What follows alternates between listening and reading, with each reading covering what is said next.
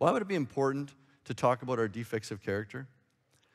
Because authenticity is not the only thing we need in our church and in our culture and our families. We also need grace.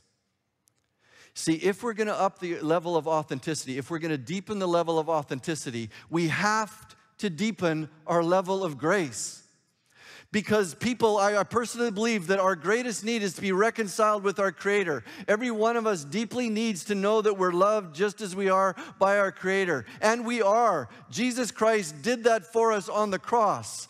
And we can actually be totally accepted by Him. He saw our flaws and still wanted to die for us. That's why He died for us, so we can have a relationship even with our flaws. But we also need to have an experience of being accepted by the people around us. And the only way that's going to happen is if we increase our quotient of grace. Now, how do you become more gracious?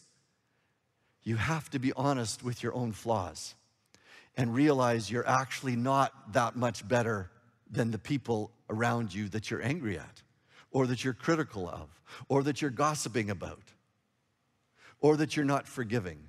And most of us, when it comes right down to it, actually think we're better than the people around us.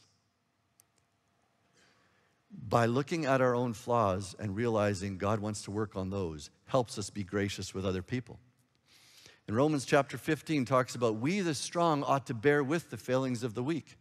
I'm giving you a practical way to do that.